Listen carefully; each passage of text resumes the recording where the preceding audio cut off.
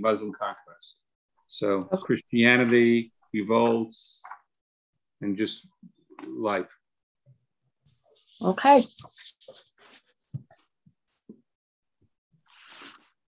So we're streaming live at this point, but I'm still going to wait for, it's only 8:32. I'm going to wait for a few more minutes to see if there are any people who are coming in. And hi, Carol. Oh, wow. Are you still in Israel? No, I came back on Friday, but I listened to you. I was about to say, wow, that's really dedication. People in Israel. No, no, I didn't listen live last week, but I listened today. I listened to the recording. It was excellent. Okay, well, we're going to pick up from there. So I'm going to start, and I'm going to just give it another 2 or 3 minutes. Hello, everybody. Hey, Khani. Hi, Khani. He's fine. He's coming.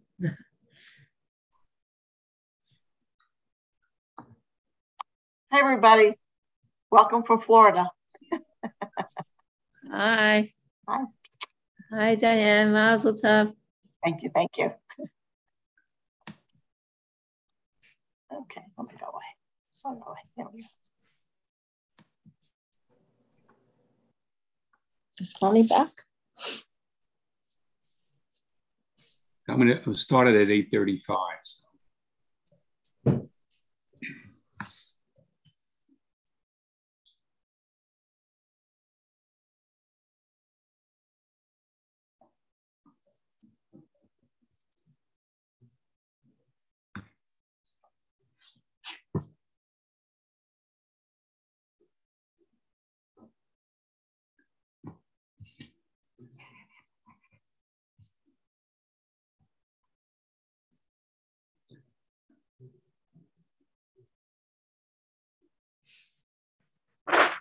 Rabbi Klinger, mazel tov to you too. How's the baby?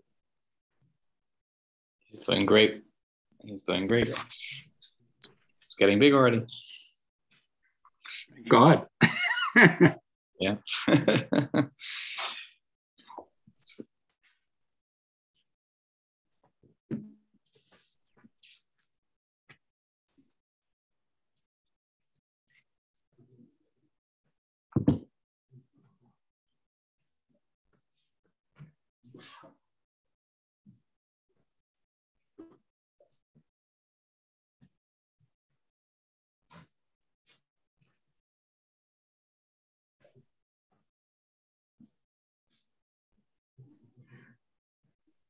Your timeline was amazing, by the way. Oh, I'm glad you found it helpful. Yeah. It's having the timeline I find very useful. It puts, you have names, dates, things, but when you see them constructed on a timeline, it, particularly if it's annotated, it helps it all make sense and bring it into focus. So, all right, I'm going to begin. This evening is the second of 2 programs between Shvas Tammuz and Tisha B'Av that will explore the often ignored history of Jewish life in Eretz Yisrael after the destruction. Last week, I was able to rely in part upon an invaluable resource, the detailed history of Israel that Josephus sets forth in his writings from the Hashmonaim period to the end of the revolt. This week, we must deal with the utter lack of any contemporaneous histories for the next 500 years. We don't know many of the most basic facts, for which we can only make educated guesses.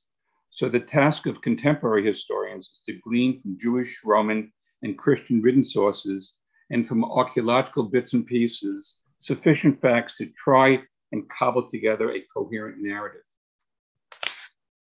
Last week, we discussed Israel on the eve of destruction, the revolt, the temple's destruction, and the resurrection of the Jewish people in Yavne under the leadership of Rabbi Yochanan ben Zakkai and Rabban Shimon ben Gamliel.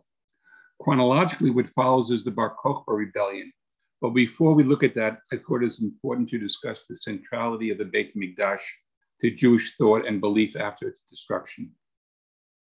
I noted last week the deeply held belief that the temple was the actual dwelling place of the Shekhinah.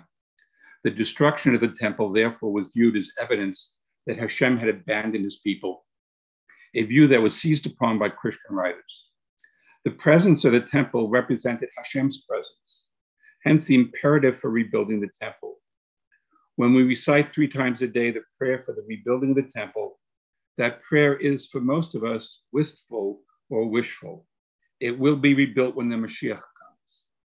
But for almost 600 years, from the Churban until the Muslim conquest in the 7th century, the Jewish people had an ever-present belief that the Beit HaMikdash would be rebuilt, not in some mystical future time by the Mashiach, but today, and if not today, then tomorrow. This belief was palpable and ever-present for 600 years, and it was the core belief that fueled the several rebellions against Rome and the 3 aborted efforts at the temple's reconstruction. Evidence of the centrality of the temple can be seen even from the way time was counted, as we see from a headstone of a Jew buried in Zohar in the 5th century that noted he had died in the 386th year after the destruction of the temple.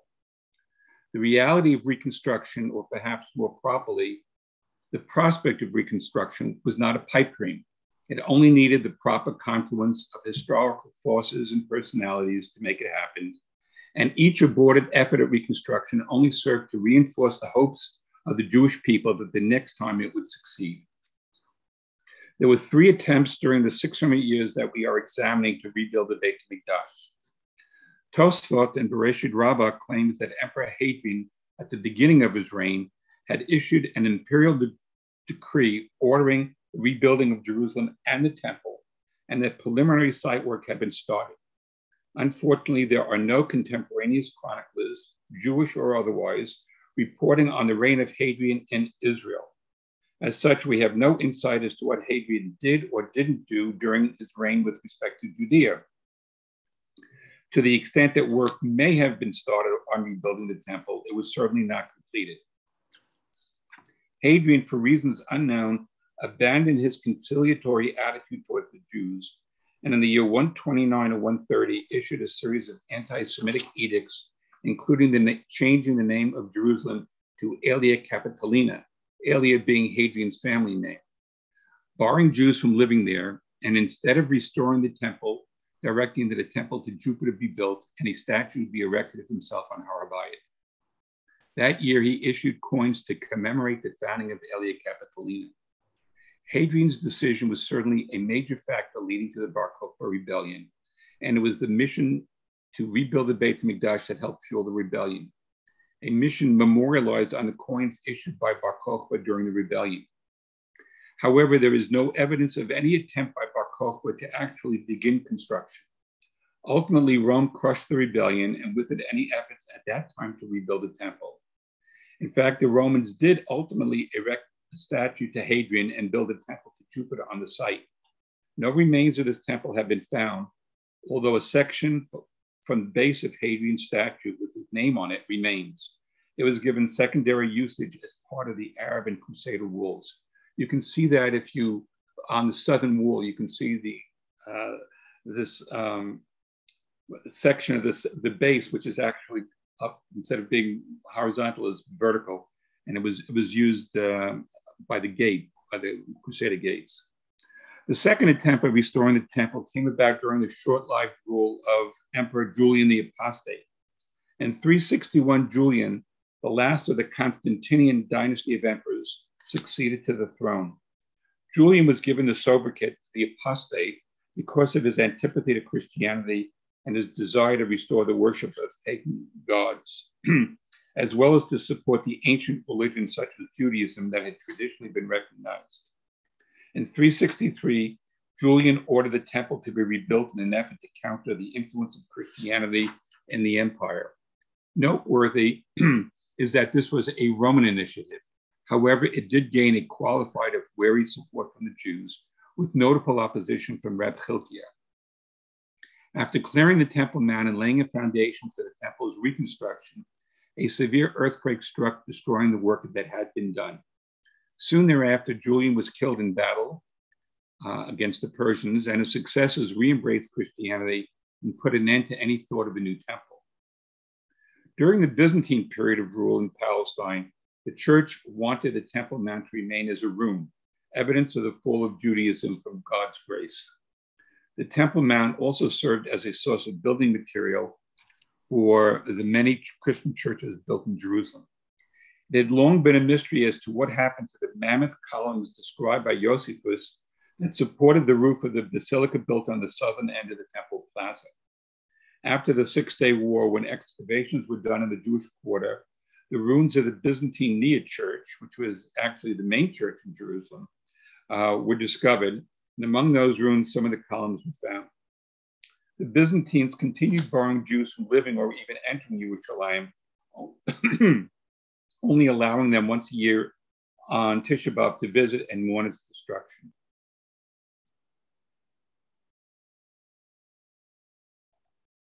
The constant wars between Rome and the Persian Empire that had continued for centuries culminated in 610 with a victory by the Persians, driving the Romans out of Syria, Palestine, and Egypt. The Jewish community in Israel had actively supported the Persians against Roman forces. Initially, in gratitude for their support, the Persians allowed the Jews control of Jerusalem, and efforts were started to rebuild the temple.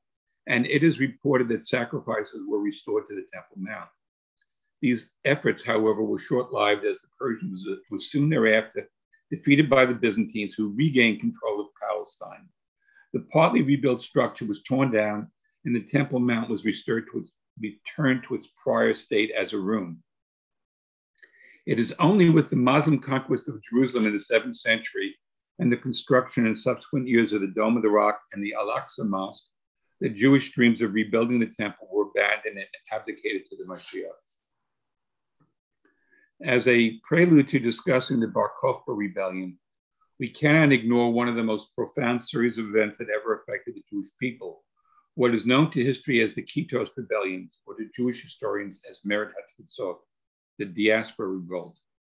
This topic merits a separate lecture, but since it largely affected the diaspora and not Eretz Yisrael, we will limit our observations to a bare outline. In the period 115 to 117, beginning towards the end of the reign of Emperor Trajan, revolts arose first in Cyrenaica, an area encompassing modern-day Libya, then spreading to Egypt, Cyprus, and lastly to Mesopotamia. The cause of these revolts in Cyrenaica, Egypt, and Cyprus is not known. In Mesopotamia, the Jewish rebellion was part of the broader regional rebellion against Roman rule. While the causation of these revolts is not known, the damage and catastrophic casualties that resulted was reported in various sources. These rebellions were extremely violent and resulted in widespread slaughter by Jewish rebels of Gentiles and a resultant massacre of Jews. The Talmud Yerushalmi in Masechet Sukkah speaks of the massacre of the Jews of Egypt and the rivers of Jewish blood that flowed into the ocean as far as Cyprus. The Greek historian Appian of Alexandria reported that Emperor Trajan was exterminating the Jewish nation in Egypt. The rebellion did reach Eretz Yisrael, but it would appear that it was not widespread and seemed to have been centered and perhaps limited to the area around Lud. The Talmud in Masechet Ta'anit, in Masechet Megillah, and in Masechet Rosh Hashanah refers only to the executed leaders of the rebellion as the martyrs of Lud. But the number of Jewish rebels in Israel appears to have been very small, hence the name Merd HaTfutzot. The Kitos rebellion did not appear to have made any material impact on the Jewish community living in Israel, neither demographically nor with respect to the return of political autonomy that was beginning to be reinstated at that time, but it did leave an indelible impression on the memory of how the Romans treated Jews in the diaspora. The Bar Kokhba rebellion is widely understood to have begun in the year 132, but this date is still subject of different thought among historians. This rebellion may be seen as the culmination of the religious and political tensions in Judea following the failed first revolt. These tensions escalated with the establishment of a large Roman permanent military presence in Judea, the 10th Legion, with a weakened economy and with a harsh suppression of the Jewish diaspora during the Kitos Wars. Anti-Jewish edicts may have contributed to the start of the rebellion, but there is serious question among historians as to the timing of these edicts, and it is more likely that they were issued as a response to the rebellion rather than as a precursor. Oft-cited as a contributing factor to the rebellion was a ban on circumcision that was issued around the year 129. In fact, The actual ban was a lex Cornelia against castration that parenthetically included circumcision. This ban on circumcision was not expressly directed to the empire's Jewish subjects, but obviously seriously impacted on Jewish life. It would appear among the proximate causes of the rebellion were growing messianic beliefs and Hadrian's construction of a new city over the ruins of Jerusalem. Of interest is that the Mishnah at Masechet Ta'anit lists the plowing of Jerusalem in preparation for the building of Aelia Capitolina as taking place after the fall of Beit Ar in 135, suggesting that Hadrian's edicts regarding Jerusalem were punishment for the rebellion. However, the chronology offered by the Mishnah is contradicted by the fact that there were Roman coins honoring the founding of Aelia Capitolina already in circulation by the year 132, the year when the revolt started. One of the main inspirations of the rebels led by Shimon Bar Kokhba was the hope of rebuilding the Beit HaMikdash. In fact, an image of the Beit HaMikdash appeared on the coinage minted by the rebels. Significant in the spread of the rebellion was the support given by Rabbi Akiva, perhaps the most revered of the Tanaim of this generation. Tens of thousands of Jews joined Bar Kokhba's forces after the revolt started and after Bar Kokhba's success in defeating Roman garrisons in Jerusalem and central Judea. Despite the arrival of significant Roman reinforcements from Syria, Egypt, and Arabia, initial rebel victories over the Romans established an independent state over most parts of Judea for over 2 years, and Bar Kokhba took the title of Nasi. As well as leading the revolt, Bar Kokhba was regarded by many Jews as the Mashiach who would restore their national independence. The Roman military setback, however, caused Emperor Hadrian to assemble a very large Roman force from across the empire, which invaded Judea in 134 under the command of General Sextus Julius Severus. The Roman army was made up of 6 full legions and elements from up to 6 additional legions from as far away as Britain and Germany. It is estimated that 1/3 of Rome's entire military took part in the campaign against Bar Kokhba, 3 times the Roman forces that were used to quash the revolt in the year 70. After extended and fanatical resistance on the part of the Jewish rebels, particularly the 2-year siege of Beit Ar, the fall of which is traditionally dated to be on Tisha B'Av 135, the rebellion was effectively crushed. Details of the rebellion are mostly unknown, with the only Roman account being that of Dio Cassius writing 100 years later. His reporting on the rebellion merely lists the results of the war, does not mention Bar Kokhba's name, nor does he recount any of the battles. A Christian historian, Eusebius of Caesarea, writing about 150 years after the rebellion, does provide some limited details on the war and its aftermath. The Talmud Yerushalmi describes the results of the rebellion, particularly the Romans' execution of Jewish leaders and the ensuing religious persecution. However, it does not attempt to provide any details of the fighting or organization of the rebel forces. Given the enormity of the rebellion, it is amazing that basic questions remain unanswered. The principal theater of conflict was central Judea, but did the conflict extend to the Galil or the Golan? Did the Samaritans participate in the rebellion? Some historians question as to whether Bar Kokhba actually occupied Jerusalem, although the consensus is that he did. Incredibly, while we don't have a handle on basic critical facts, and there is a paucity of written documentation on the rebellion, primary sources, including letters actually written by Bar Kokhba to his followers, have been found. The Bar Kokhba revolt resulted in major demographic changes in Israel, particularly the wide-scale population reduction of central Judea, much more so than following the first revolt.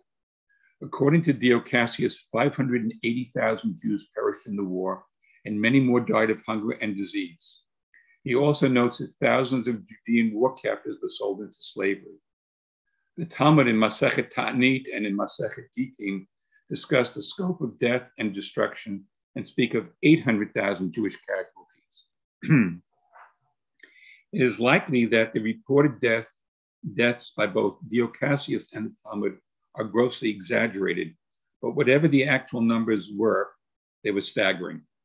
As a result of the rebellion, Judea ceased being the heartland of Israel, and the center of Jewish life shifted to the Galil and the Golan, where it would remain so for the next 500 years. Following the fall of Beitar, the Romans carried out acts of retribution against the Jews remaining in central Judea, most infamously the murder of the 10 martyrs, including Rabbi Akiva, set forth in the Talmud, and that we recount on Yom Kippur. Roman casualties were also very, very heavy, so much so that the 23rd Legion was permanently disbanded as a result of the serious losses it suffered and the shame that those losses brought to Rome. Some historians argue that the 9th Legion was also permanently disbanded as a result of the losses suffered in this war. In an attempt to erase any memory of Judea or ancient Israel, Hadrian wiped the name of Judea off the map and changed the name of the province to Syria Palestina, and hence the source for the use of the name Palestine. Immediately after the rebellion, Emperor Hadrian issued a series of edicts known to us as Gezerot Adrianus, designed to crush the national spirit and fabric of the Jews of Israel. Thus, Jewish courts were closed, and the appointment of sages or judges was punishable by death. Synagogues were closed, and the public study of Torah was prohibited on pain of death. Observance of Jewish festivals, as well as the mitzvot of Tefillin, Mezuzah, and Tevilah, were banned. Following the death of Hadrian in 138, there was an easing of the active persecution of the Jews, but his anti-Jewish Gezerot remained in effect for an unspecified number of years, until finally abolished during the reign of his successor, Emperor Antonius Pius, who also issued an edict that expressly permitted Jews to circumcise their children, but not to circumcise converts or slaves. The disability that remained was that the Jewish people had again been stripped of the status of an ethnos, and that they had enjoyed before the rebellion. And as a subject people, they were not entitled to any communal rights or institutions. The slow emergence of the office of the Nasi and of the Sanhedrin and Usha in the years following the rebellion were the result of the efforts of Reb Shimon ben Gamliel II, institutions that the Roman administration at that time tolerated but did not officially recognize. In examining this period, we must keep in mind that the anti-Jewish edicts, while directed to the entire Jewish community, were for the most part enforced against prominent persons who openly defied the edicts, such as Rabbi Akiva and Reb Hanania ben Trajan, who publicly gathered students for the study of Torah. In those communities where opposition to the edicts was not flaunted, it was possible for a semblance of normalcy to return to Jewish life, and later for the return of the Nasi and Sanhedrin as the governing institutions of the community.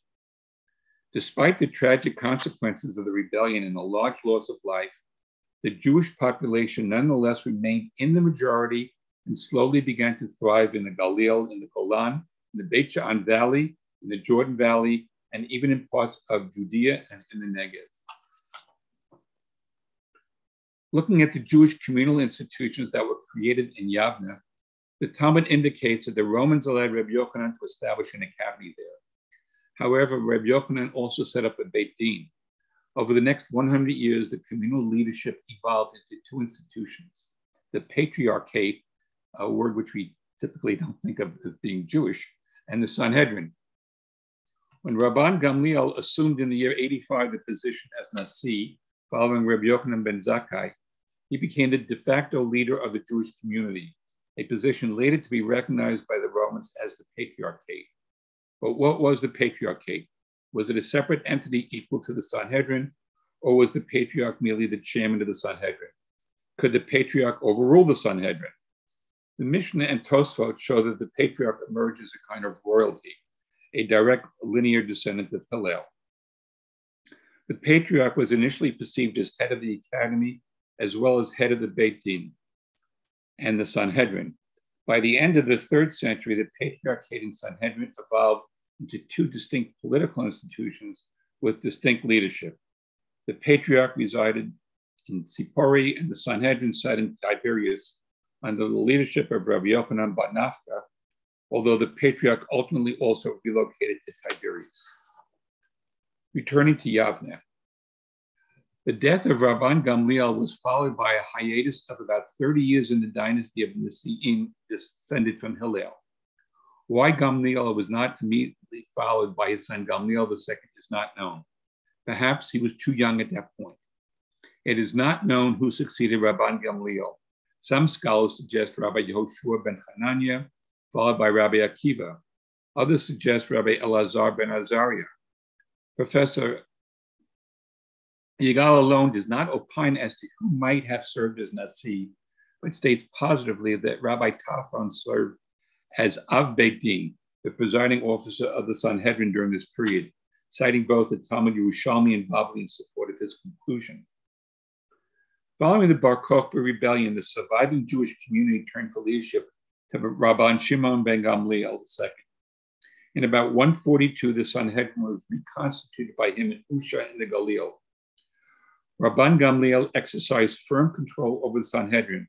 However, his control was tempered by his willingness to share authority with other sages, thereby restoring the power and dignity of the office of Nasi and of the Sanhedrin.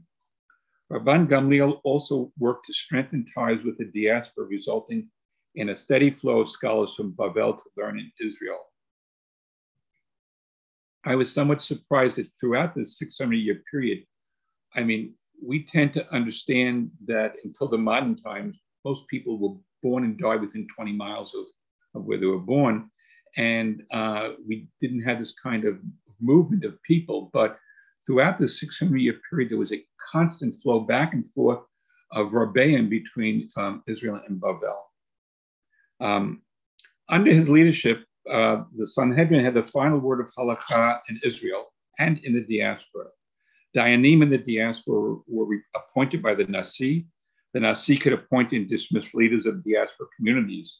An example being of the Nasi's appointment of a successor to Rav for the Academy of Pumbedita. Importantly, the diaspora paid a tax to help support the patriarchate in Israel. Relations between the Roman administration and the Nasi dramatically improved under the leadership of Yehuda Halevi, and good relations continued under the leadership of his son, Rabban Gamliel III, and his grandson, Rabban Yehuda Hanasiah.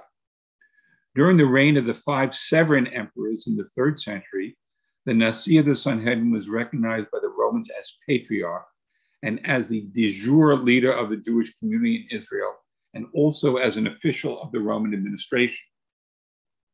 The rule of the 7 emperors from 193 to 235 is considered the high watermark of Jewish-Roman relations. Yehuda HaNasi had a combination of intelligence, spiritual greatness, and strong political leadership.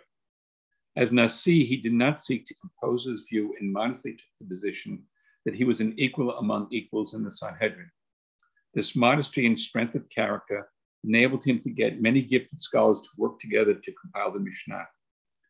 Yehuda HaNasi was able to unite the community into one organic whole under the political, social, and religious leadership of the Patriarchate and Sanhedrin, a dual structure that was to endure for 200 years until the formal abolishment of the Patriarchate by Emperor Theodosius II in the year 429. The last patriarch was Rabban Gamliel VI, who died in 425. Turning to the Sanhedrin, the great Sanhedrin in Yerushalayim was abolished by Vespasian following the revolt. The Beit Din established by Rabbi Yochanan ben Zakkai in Yavna ultimately evolved into a reconstituted Sanhedrin. Unlike the original Sanhedrin, which only sat in Jerusalem in its appointed quarters on the Temple Mount, the Beit Din set up by Rabbi Yochanan had no fixed seat. Thus, at times it convened in Yavna, but also in Lud. Why Lud? Because Rabbi Tarfon, in the time of Emperor Hadrian, presided over the Beit Din and lived in Lud. Rabban Gamliel II's decision to reconvene the Sanhedrin in Usha and the Galil mirrored the recentering of Jewish life away from central Judea. Gamliel later moved the Sanhedrin to Beit Sha'arim. In later years, the Sanhedrin sat in Sipori, where the Mishnah was redacted under the leadership of Yehuda Nasi, and ultimately in Tiberias under the leadership of the Av Beit Din, Yochanan bar Nafka, where the Talmud Yerushalmi over the next 100 years was compiled. The Sanhedrin in its final years, perhaps in an effort to avoid Byzantine persecution, was referred to as the Va'ad or as the Beit HaMidrash. The Sanhedrin had twofold purpose. It was both a court and an academy. It functioned as a high court only when questions of great import were raised, at which point members of the Beit Din were called to participate. There was no requirement for all members to attend, and usually there was not a full quorum, except when very major issues were involved. The Sanhedrin's second purpose was that it served as the highest academy for the study of Torah. It seems from the sources that the academy in its early years was presided over by the Nasi, who when present chose the topic in open discussion, followed by discussion among the sages, those who had smicha and muchaverim. The sessions were open to the public, and both talmidim of the sages as well as the general public were able to attend. Every sage had the right to deliver a drasha on the subject matter. The academy functioned without interruption, whether or not the Nasi was present, and many of the famous sages of Yavne also had their own academies and law courts in their home communities. Who was a sage? A Talmid who was given smicha by either the patriarch and or the Sanhedrin. This enabled him to give halachic opinions in his own local Beit Din and to adjudicate legal disputes in his home community, as well as to sit as a chaver of the Sanhedrin. The sages conducted in their communities regular programs of adult education targeted at the average man, including both halacha and agadah.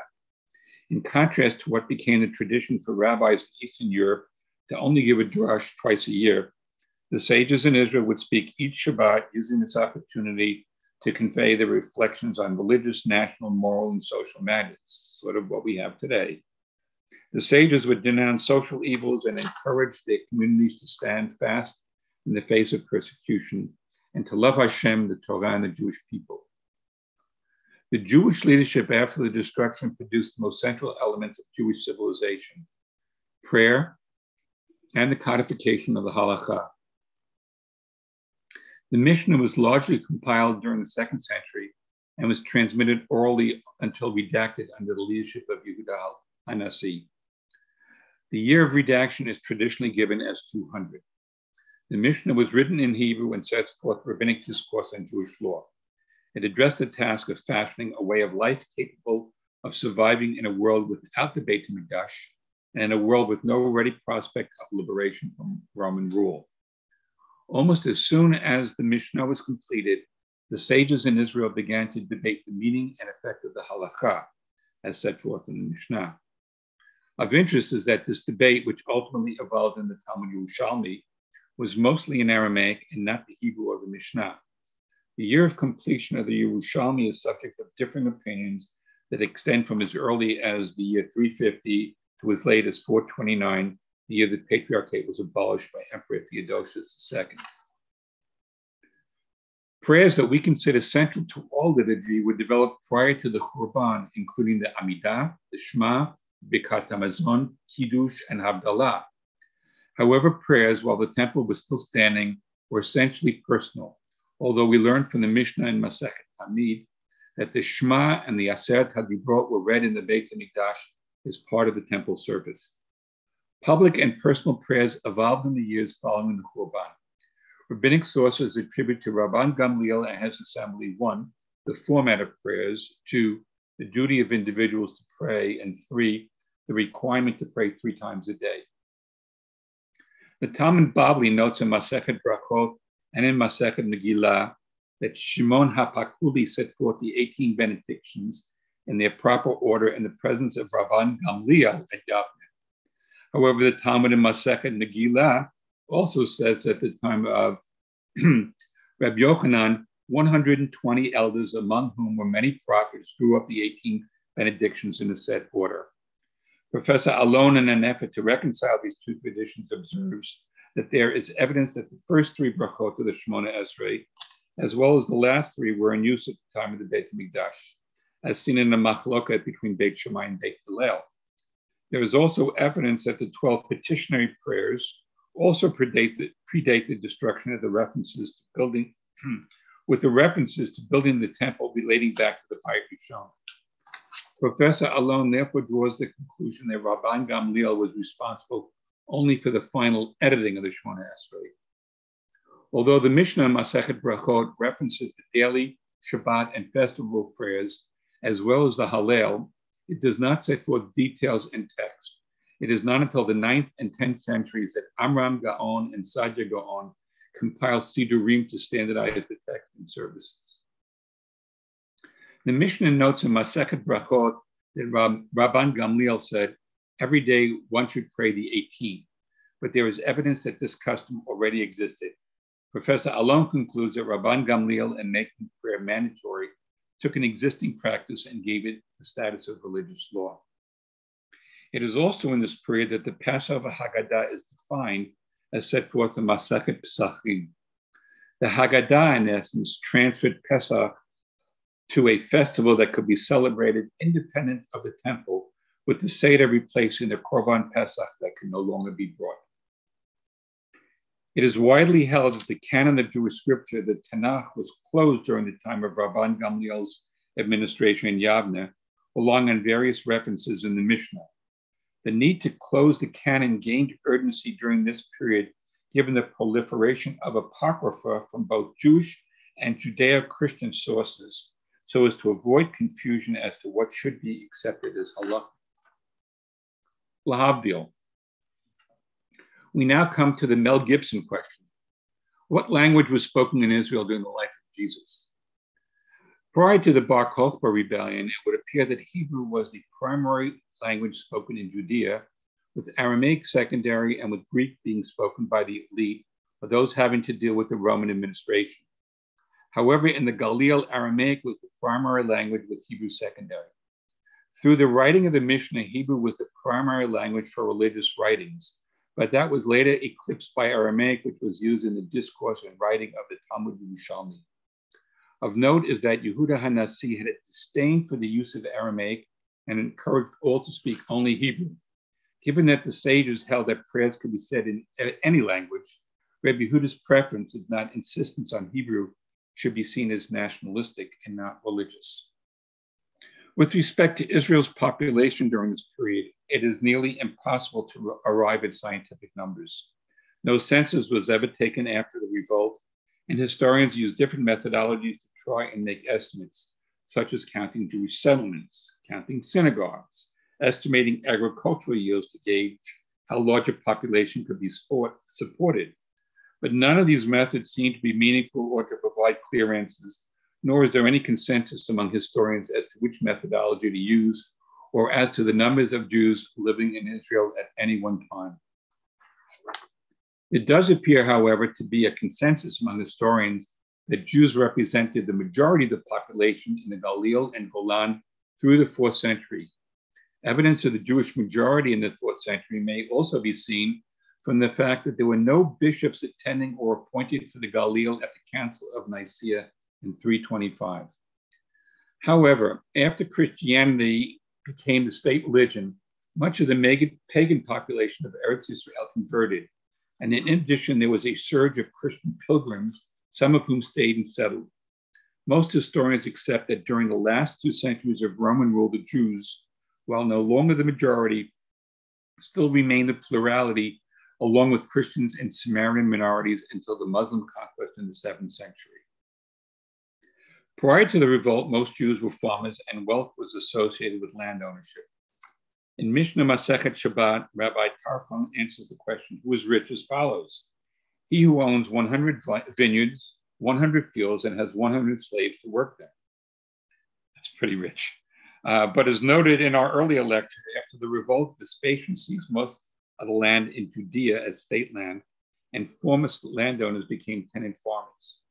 Notwithstanding the fact that the evidence suggests that in the Galil and Golan, the land was largely held by small independent farmers and not by large Roman or Jewish landowners. The image of the typical Jew during the period after the revolt, as reflected in the Mishnah, is that of a farmer with a small plot of land sufficient to support his immediate family.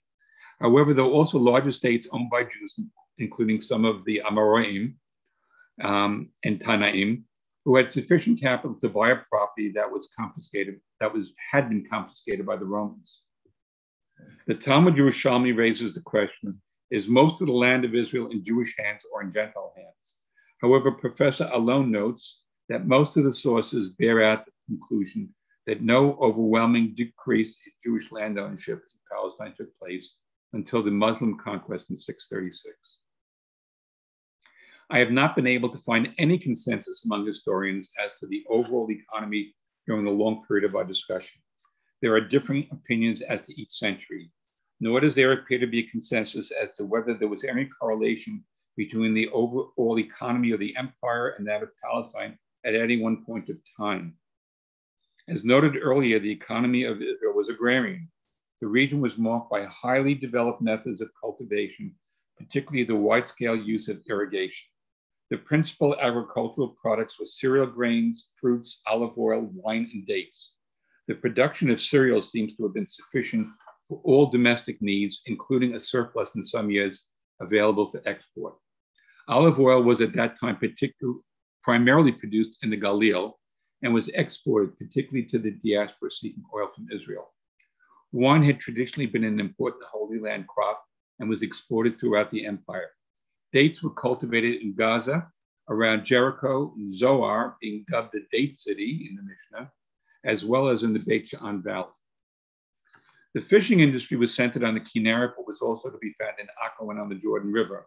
The fish was salted and dried for export. Animal husbandry, not surprisingly, was to be found throughout the region with the raising of sheep, goats, cattle, and poultry. The manufacture of clothing was an important segment of the economy, although principally for domestic use. However, linen fabric and garments were manufactured and exported. The important center for this trade was Beit Sha'an. Utensils and glassware were also manufactured, Tiberias being known for its fine glassware and pottery. In answer to the question as to whether the Jewish community was literate in this period, there is evidence that following the Bar Kokhba rebellion, there were permanent institutions in the towns and villages for elementary religious education, primarily limited to teaching boys to read from the Torah. But it seemed that writing was not necessarily included in the curriculum. For those children of exceptional talent or of means, they would study halacha with the master. Girls were not part of the educational system, period. After the destruction, the synagogue emerged as the focal point of Jewish communal life, and prayer replaced the korbanot that had been offered in the temple. Of interest is that in the 4th century, under pressure from the church, anti-Jewish Roman laws were enacted that, amongst other things, prohibited the building of new synagogues, even though there were existing laws dating back to Julius Caesar and Augustus Caesar, which protected the rights of Jews to build and maintain synagogues. Notwithstanding the edict and notwithstanding claims that the Jewish population was in decline, both in numbers and economically, the period covering the 4th through the 7th centuries is seen as the golden age of synagogue building in Eretz Israel, and not just in the Galil and Golan, but in Gaza, Ashkelon, Jericho, and other sites in central and southern Israel. As previously noted, relations with the Greek Gentile population in Israel was always problematical. The birth of the Christian religion in the 1st century presented its own problems, both within Christian dogma and with respect to the Jewish community in Israel. Nascent Christianity was a Jewish sect. Its members were exclusively Jewish, who observed the mitzvot. However, they were distinguished from the Jewish community only in that they recognized Jesus as the Messiah sent to redeem the Jewish people, although not recognizing him at that point as a deity. The Christian Bible in Acts notes that apostles like Peter and John went to the temple every day to worship the God of Israel. Initially, Christianity confined its preaching to the Jewish community. As noted in the book of Matthew, Jesus told his followers, "Go not into the way of the Gentiles, but go rather to the lost sheep of the house of Israel." Christianity changed its course with Saul of Tarsus, later called Paul, who was not an apostle and had never even met Jesus. Paul recognized Jesus as Messiah, not as the son of David sent to redeem the Jewish people, but rather as the Son of God who died on the cross to save all of mankind. Paul began preaching to and converting Gentiles. Suffice it to say that Christianity, as it evolved, veered sharply from its nascent beliefs and itself split into various sects. Rabbinic sources, for the most part, were not particularly interested in early Christianity per se, but the emergence of various sects within Judaism, especially the Judeo-Christian sects, was an impetus to impose an orthodoxy that followed normative rabbinic Judaism. In this atmosphere, we have the 12th paragraph of the Shemona Esrei referred to in Talmudic literature and in English, a little top note, in the Art Scroll Siddur as Birkat Haminim. The Talmud Bavli in Masechet Brachot discusses this bracha. What comes down to us in the Ashkenazi Siddur is a bowdlerized version of the original prayer of the Lamal Shanim that does not even mention minim. Rather, it is limited to and for slanderers. The Sephardic prayer book, however, reads La minim v'lamal shanim, for the heretics and for the slanderers, and includes other words of reprobation for your enemies and those who hate you and to the wicked government, absent from the Mani Ashkenazi Siddur. The Cairo Geniza has revealed the ancient provisions of this prayer that was prevalent in Eretz Yisrael during the late Roman period, which pulls no punches and reads, may the apostates have no hope, and mayest thou uproot the wicked government speedily in our day. May the Nazarenes and the Minim disappear in a moment. Let them be erased from the book of life and not be inscribed with the righteous. What then was the purpose for the Rabbeim and Yavne to write the Birkat Minim? In essence, it was to brand Judeo-Christians as apostates, to bar them from the synagogue, and to state in unequivocal terms that Judeo-Christians could no longer be considered part of the Jewish people. During the first 300 plus years of the church, Christian dogma evolved away from its Jewish origins and came to regard Judaism as a mortal enemy and the Jews as the killers of Christ. During this initial period of changing dogma, Christianity did not pose an existential threat to Jewish life in Israel, and Christians represented but a small minority of the population in Palestine. That was to begin to change in the 4th century. In the year 325, Emperor Constantine granted Christianity legal status. Whether he personally ever converted or not is an unanswered question. But what is undeniable is the impact that his legalization of the Christian faith had on the history of Christianity, the Roman Empire, and especially the history of the Jewish people, both within and outside of Israel. With the legalization of Christianity, the status of Palestine suddenly changed, making it a prime focal point of Christian devotion and religious pilgrimage, especially as Constantine and his mother Helena undertook a broad program of building churches and monasteries in Jerusalem and throughout Israel. The legalization and acceptance of the religion by the royal families, with the exception of Emperor Julian the Apostate, who ruled from 361 to 363, was a religious tipping point for much of the pagan population of Palestine. Over the decades that followed the adoption of Christianity as the state religion, the pagan population converted to Christianity. It was also a factor that led to increased anti-Jewish edicts and restrictions directed by the state and church against the Jewish population of the empire, but especially in Palestine. The rising religious persecution led to a minor revolt in Israel that lasted from 351 to 352, known as the Gallus Revolt, named for the Eastern Empire's Caesar Constantius Gallus. The revolt was centered in Sipori, but spread to Tiberias and Lud in the central part of Judea. The Romans put down the revolt, executed several thousand Jews, and razed Sipori to the ground. It should be noted that Sipori was soon rebuilt and again became a Jewish center. Emperor Theodosius I, in response to the Gallus rebellion, shut down the Sanhedrin in Tiberias in the year 358. Henceforward, the Sanhedrin had clandestine meetings until the abolition of the Patriarchate by Emperor Theodosius II in 429. The persecution of the Jews in Israel by the church and by the Roman state in the 5th and 6th centuries gave an impetus to Jewish emigration, much of which was directed eastward toward Babel. Despite these negative factors, most of the Galil retained its Jewish character until the Muslim conquest in the 7th century, and the population of Israel in this last century appears to have been divided between the 3 religious communities: Jewish, Samaritan, and Christian. Interesting in this regard has been the unearthing during the past 2 decades of elaborate mosaics in the ruins of synagogues throughout the Galil and Golan. Most recently, the 2022 excavations in Hukuk, a town in the Galil north of Tiberias, that was reported extensively by the Times of Israel.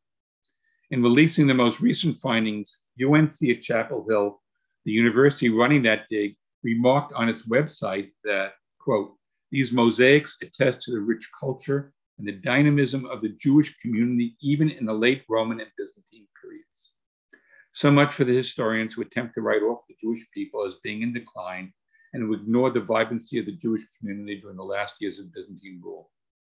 That being said, although the Jewish population continued to cling to Israel and even to flourish after the abolishment of the Patriarch in the 5th century and the church's suppression of the Sanhedrin, the preeminence of Israel as the physical center of the Jewish world and of Limud Torah was to wane and gradually shifted to Babel even before the Muslim conquest. Thank you. Thank you very much, Bob.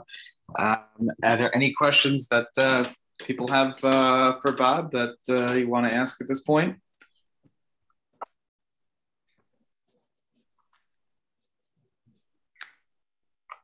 Okay. Very extensive. Thank you all for putting up with me. Thank you. Particularly those Hasidim who showed up for both. Thank you. Yeah, the detail is remarkable. Thank you. Oh, I'm glad I hope you enjoyed it, and I hope you learned something. But ask me to repeat it all. Pardon? If Don't you want ask to, repeat I it believe the rabbi has put this on the shul YouTube. So for those who can always do chazara. Who want to hear me again, it's available for them. Absolutely. Thank you, Bob. Thank you so much, Bob. We all really appreciate this and sharing your extensive knowledge on this topic. Thank you.